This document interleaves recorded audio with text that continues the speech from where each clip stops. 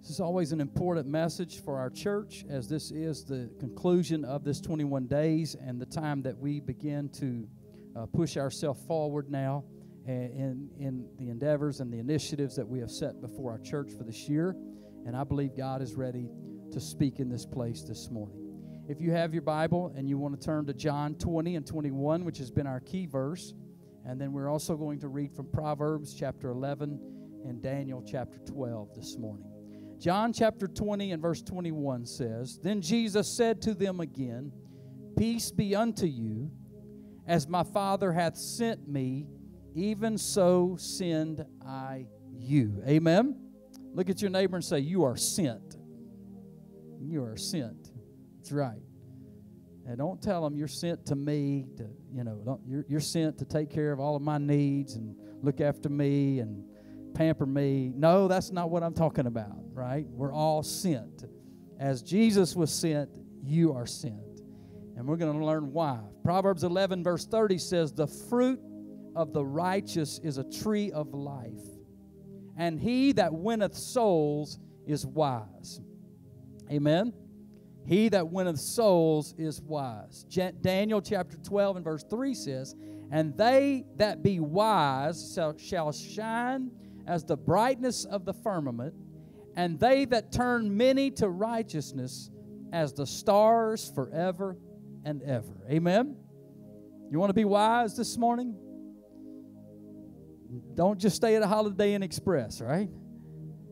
If you want to be wise this morning, win souls.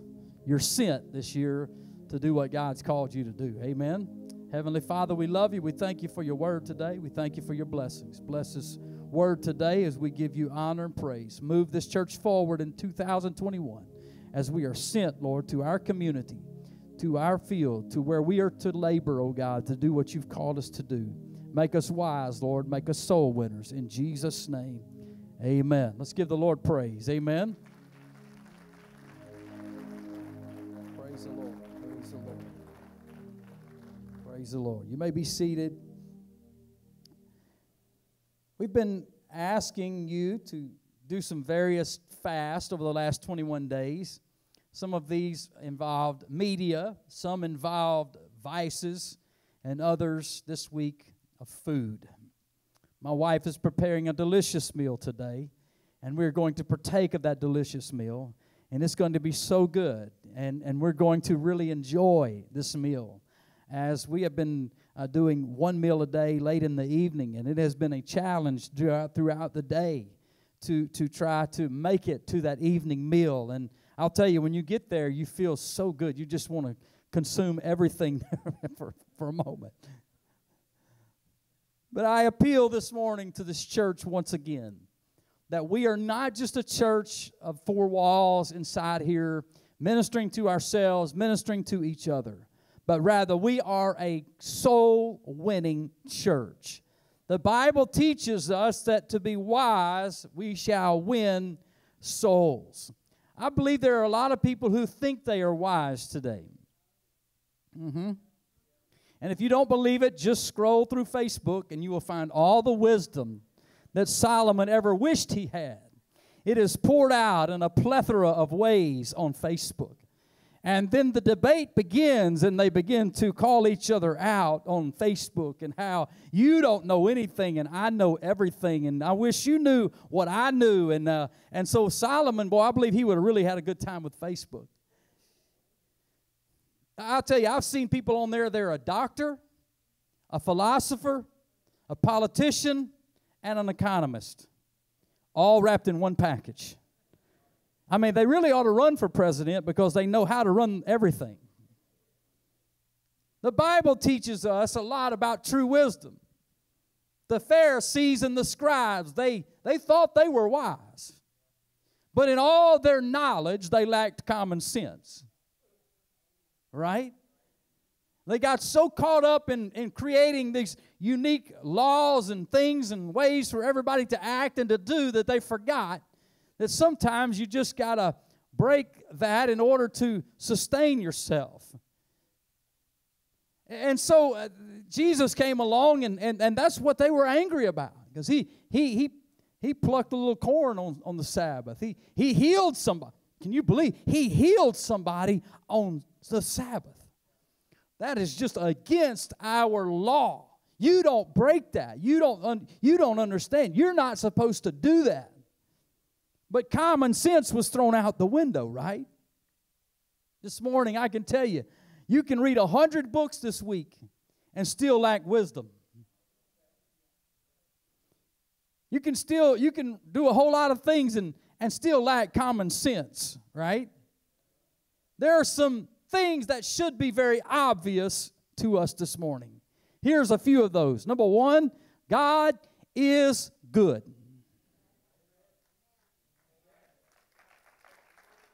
Come on. There's something that ought to be very obvious to us this morning. God is sovereign.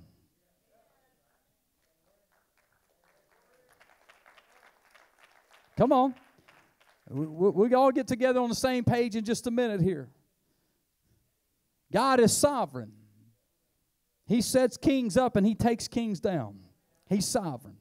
Don't forget that. Don't let the fear and the shaking and the quaking that's in this world and in this earth and even in our nation right now take a heart or take root in our life, because that's not of God. God is sovereign. I'm trusting Him in all these things. Amen. Here's something we need to understand. Where there is great darkness, the light shines brighter. The greater the darkness, the greater the light. Amen. Come on, I want to live in the light. I want to be the light. I want the light to shine through my life into this dark world. And the darker it gets, the brighter my life can shine. Amen. Something we need to understand. The time is right for revival. The time is right for revival. You and I are surrounded by people who need Jesus. We are surrounded by a group of people that need Jesus. If there's ever a world that needed Jesus, amen. And finally this morning, we have His Spirit operating in our lives. When we put all of this together, when we combine all of those statements I just made, and we understand that He has it all in His hands. There's a need in this world. There's people that are hungry for what you and I have. Therefore, this morning, my statement is this: we have no excuses to not have revival. We have no excuses to not see the kingdom expanded in 21. Amen. I believe the field is ready. I believe the greatest revival has already started. Amen. I believe the best is not behind us. I believe the best is ahead of us.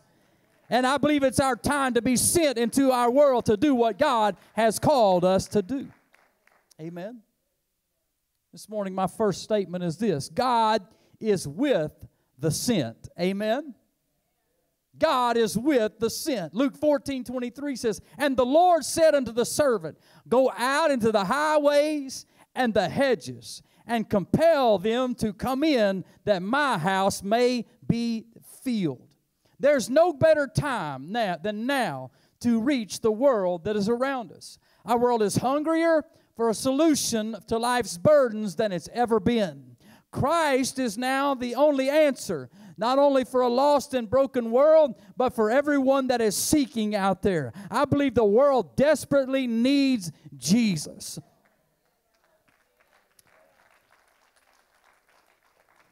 I love this.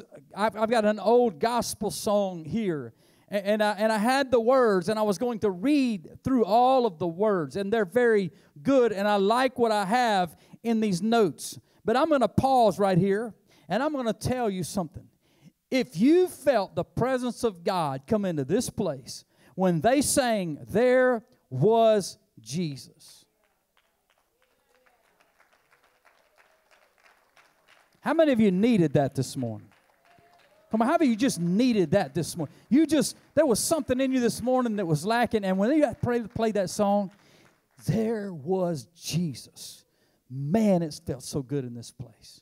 Oh, thank you, God, for moving like you did in this place. Thank you, God, for touching each of these that stepped out, and others that threw their hands up, and some that came for healing, and some that came for needs this morning. I just felt God moved in this place. You know I'm setting you up. If you know God, if you've been in this forever, and you needed that this morning,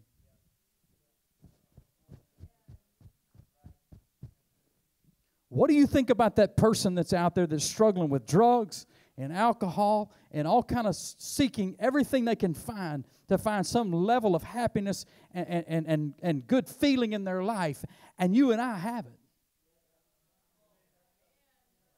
We just felt it. It just surged through this place in a powerful way this morning. Who am I? And who are you to put a lid on that and say, that only happens inside this building right here, and that's just for us?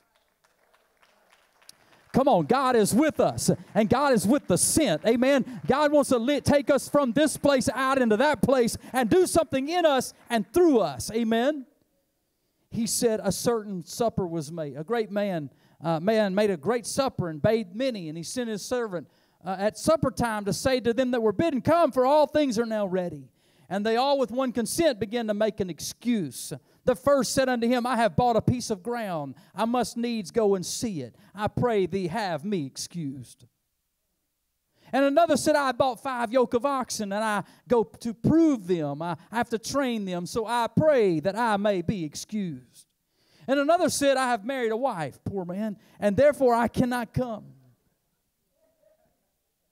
So that the servant came and showed the Lord these things. And then the master of the house, being angry, said to his servant, go out quickly into the streets and the lanes of the city, and bring hither the poor, and the maimed, and the halt, and the blind.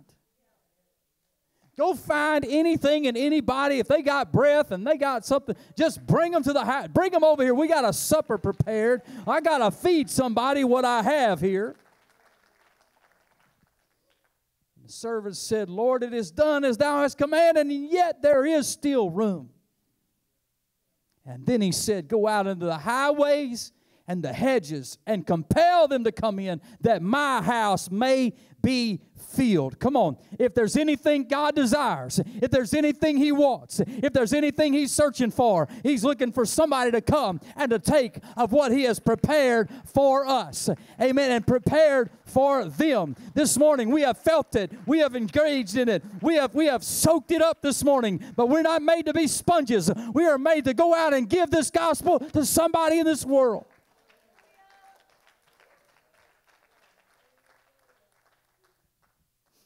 Those that turned down the invitation had better things to do.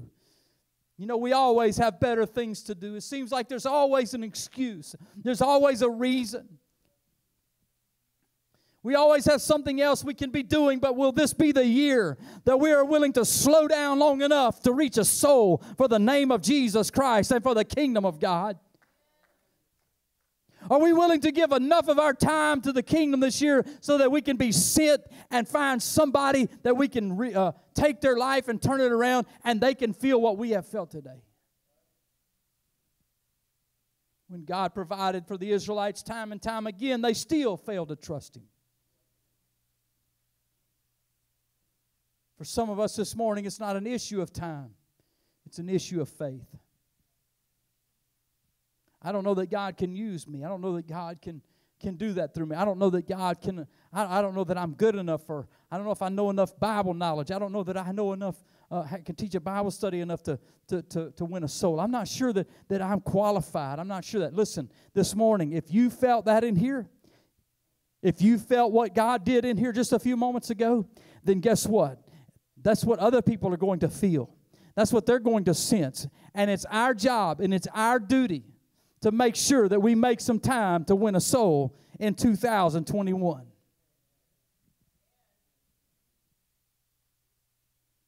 Can you believe that after He opened the Red Sea and caused them to go through it, that He led them with a cloud in the day and a pillar of fire at night, that they drank from a rock, and yet they said, can God furnish a table in the wilderness? We don't know if he can do that or not. We just walked through the Red Sea. We just saw Israel, the Egyptian army drown behind us. We've had all of these things happen so far, but, can he really provide a table in the wilderness? I guess I'm going to flip it around to you this morning in this way. How much has he done for you already? How much has he done for you, sir, ma'am? How much has he provided in your life? How much has he made way for you? How many times has he parted the Red Sea and fed you and had water run from a rock and you walked to the mailbox because the bank deposit, the bank account was empty, and you opened it up and there was a check, or there was something to sustain you, or God made a way, and you thought, well, how did that happen? If he sustained you and he brought you and he's done for you, then it is our job and it is our duty to go out and to provide and to find people that have never experienced God in this fashion, to bring them into the kingdom and say, God can do this for you too.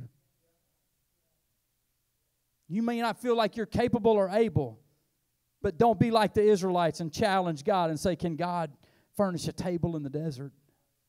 Oh, he can. He can make you a soul winner. But I choose to go be one without him having to make me one, right? The world is dark. We're in a spiritual battle. Ephesians 6:12 says, for we wrestle not against flesh and blood, but against principalities, against powers, against rulers of this darkness, against spiritual wickedness in high places.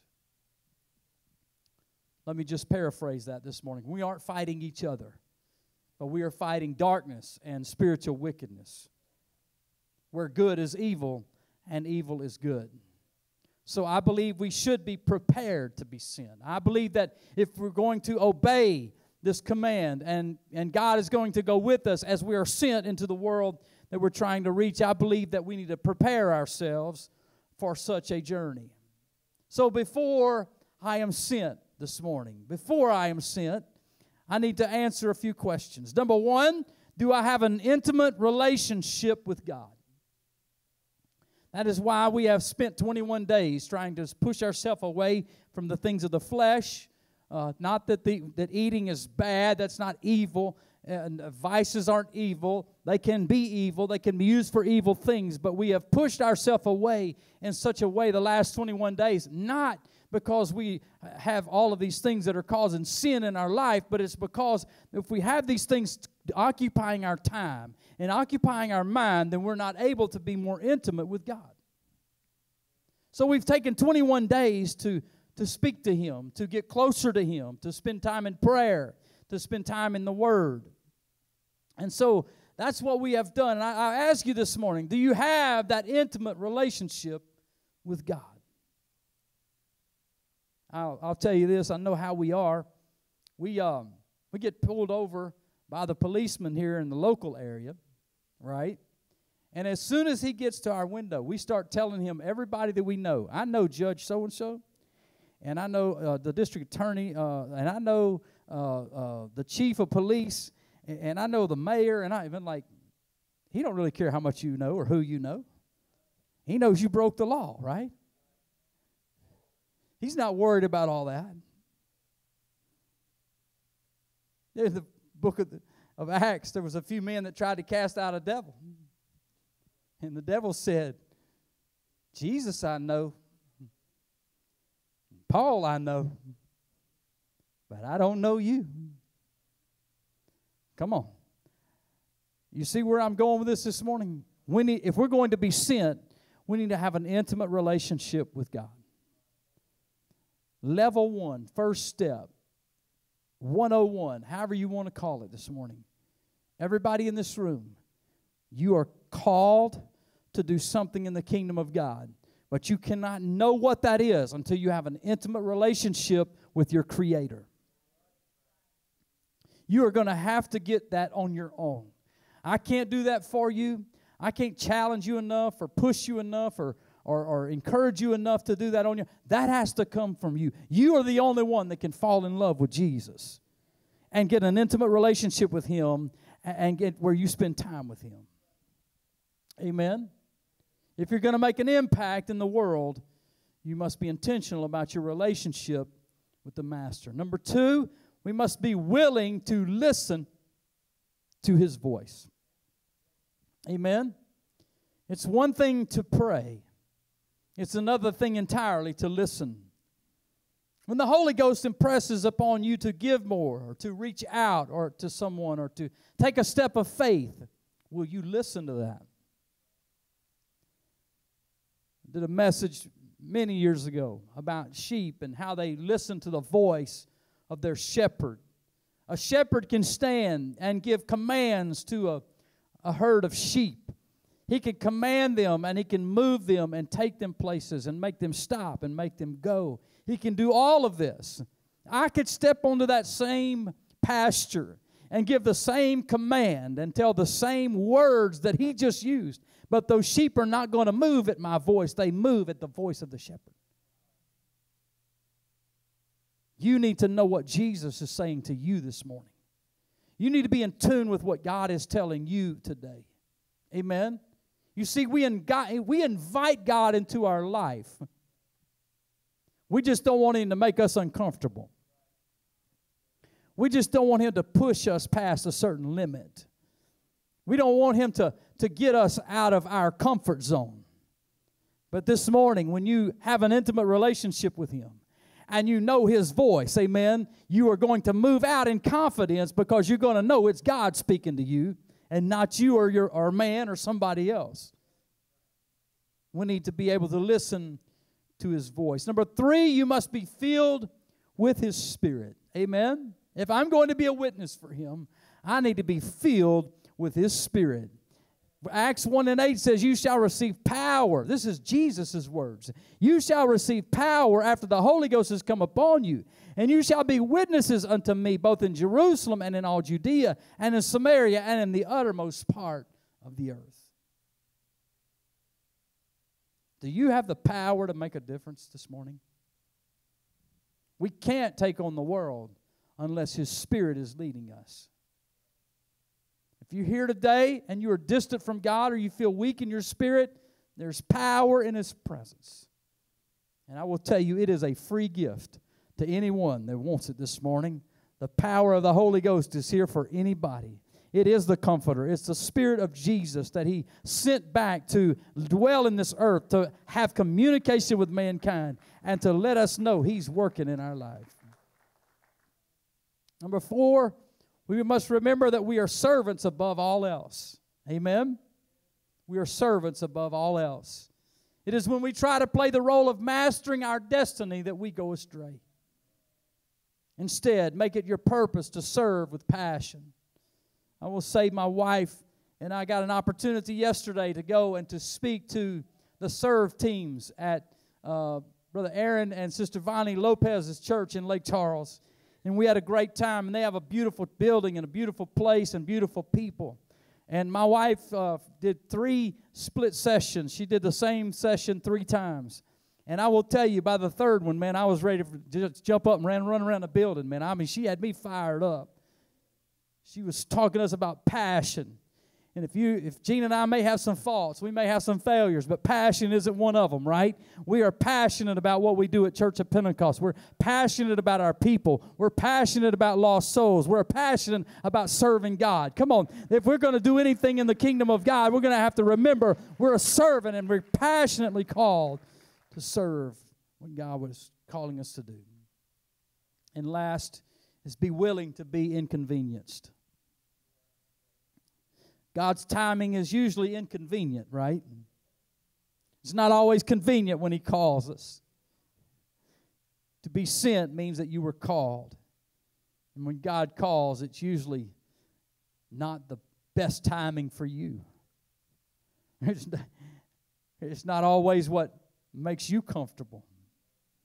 But we must be willing to align our will with His if we want the promises He has in store for us.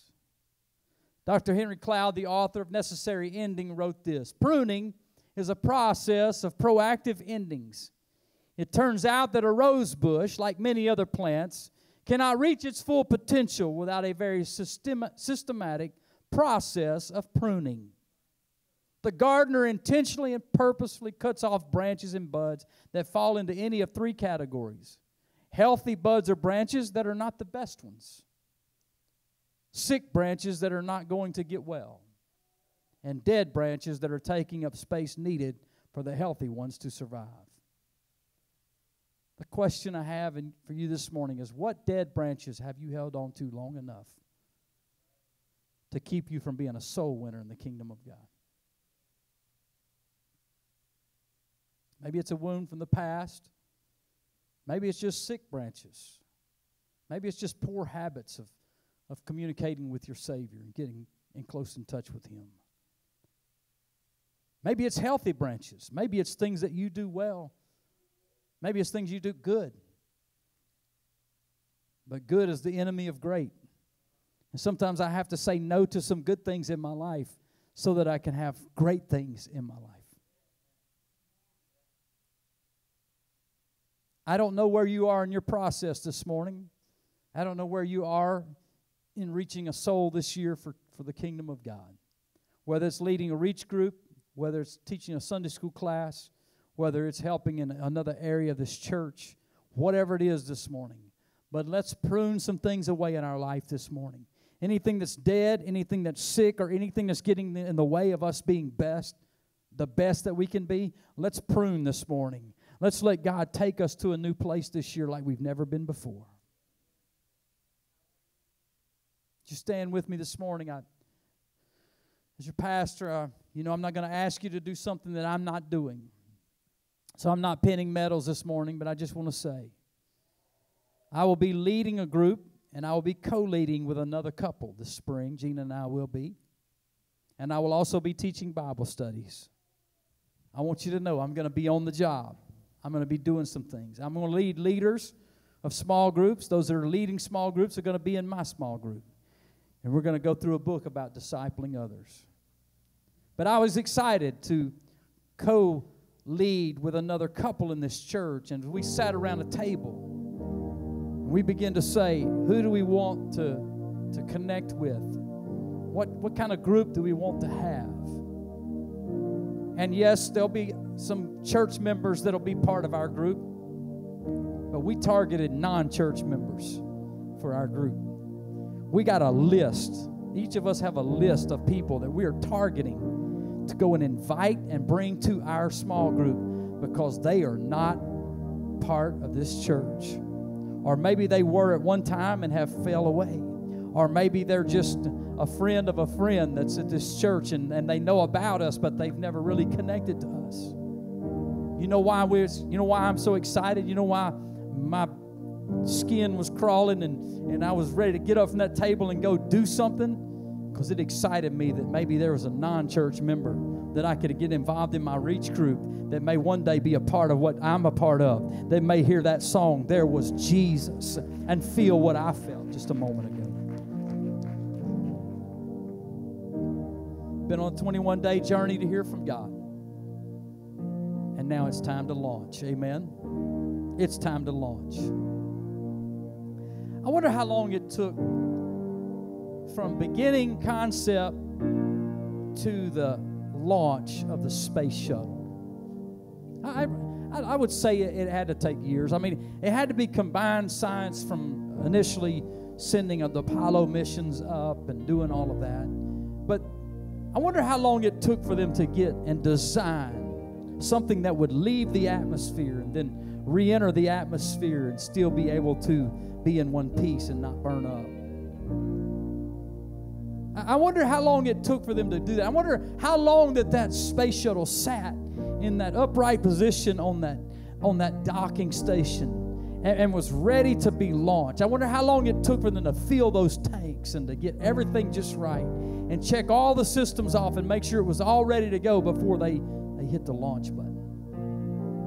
I would say it took years. I would say the preparation, the hours and what have you that it took to make that shuttle and to get that shuttle off of that launch pad and into orbit, I would say it took years. I may have some science geeks in here this morning. I shouldn't say geeks, but I may have some scientists in here this morning.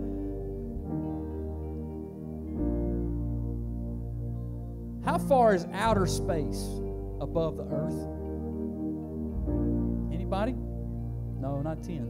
I wish it was 10. I'd go 1,000. No, not 1,000. 62 miles is outer space. The space shuttle was launched with a target of 100 miles. In other words, Shreveport, Monroe, Baton Rouge, Lafayette, Lake Charles, all of those are about 100 miles from where we stand. You know how long it took the space shuttle to get to the 100-mile mark? 8.5 minutes. It took the space shuttle 8.5 minutes to leave the launching pad and go to where its intended target was. 8.5 minutes. Hours, days, months, years, planning, putting together, getting it all together, figuring it all out to go 8.5 minutes. I guess what I'm trying to say is, I think as a church and as a body and as people of Christ, I think that some have spent years getting ourselves prepared, getting it all just right, learning this, learning that, what have you. But I just wonder if 21 wouldn't be the year we just hit the launch button. Amen? That 21 is the year that we said, you know what, we've been on this launching pad way too long. Amen, we've been in this place for way too long, but this is our year. We're fixing to launch this thing into the stratosphere. It's not that far. It's only 100 miles. It's only going to take 8.5 minutes to get there. I think sometimes that's speaking to us. How long have we been preparing ourselves for this when we just need to say, boom, let's hit the button. Let's get the 10-second countdown. Let's get this thing moving. I read an article the other day that said that there are some strands of bamboo that they grow. The roots start growing, and they can grow up to 5 years together, and they're under the ground. And they're interlocking and they're getting the root system together. And just a matter of days, like 60 days or less, this bamboo will shoot out of the ground and become these huge stalks of bamboo after laying in the ground for 5 years, getting the root system together. That's great stories about the launching of a space shuttle. That's a great story about bamboo. That's not a great story for a church. Come on, we don't have 5 more years to put the root system together. We don't have 5 more years to plan the launch system. We don't have 5 more years to get everything together. Come on, we've got to go. The field is white with harvest. If we don't go out there, things are going to ripen in the field and rot in the field, and it won't be harvested in the timely manner that God has called it to be harvested. This morning, I stand here challenging our church, and I stand here telling each of us, it is time for 2021 for us to say, I'm not just going to be average. I'm not just going to be good. I'm going to be launched into this year like God has never launched me before. I'm going to do something for the kingdom of God. I'm ready, God. I'm ready. Amen. If I have spoken to you this morning, if you are ready to be launched into this year to win a soul, if that is a goal that you have, to win somebody for Christ in this year, I want you to come. We got plenty of room. We've made extra space up here. We can spread out. We can socially distance. If you're feeling a fear of that this morning, there's a place to socially distance here. Just spread out. But if you want to win a soul this year, I want you to come. If you want to see a life impacted this year by your speaking to somebody, witnessing to somebody, talking to somebody, telling them about the gospel, amen? This is awesome, amen? Look at this. Look at this. Are you ready, church? I feel like God's ready to take us into another dimension with Him. I believe this is the year we're going to go make disciples. I believe this is the year we're going to reach past where we've ever done before. Oh, God, in the name of Jesus, I pray your burden upon each of us this morning. I pray, God, that we can put a lost soul upon our heart today, God. Lord, that whoever it is, Lord, that I'm going to impact, whatever life that I'm going to cross this this year. Whatever person, oh God, is dependent upon me for them to make eternity, I pray, God, that you would put that soul upon my life. I pray that you would put their face before my face. I pray that you would speak through me into their life, oh God, this year. And help me, oh God, to do what you called me to do. Lord, I am sent this year. I'm sent with purpose, God.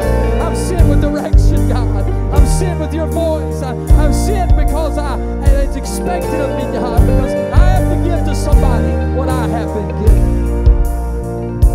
So I pray over these people right now. I pray over these that have accepted this today. And I believe right now, Lord Jesus, you're filling us with your Spirit.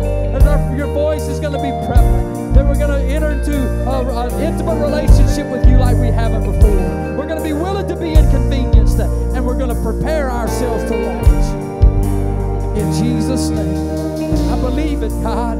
I receive it right now, Jesus. Lord, I don't want the devils to say, Jesus, I know, and Paul, I know, but I don't know who Lonnie is. I want them to know that I'm battling with him in the dark world, powers and principalities, and that God knows my name, that he has sent me into this earth to do something great for him. And it's by his power and it's by his might that we will see all these things come to fruition.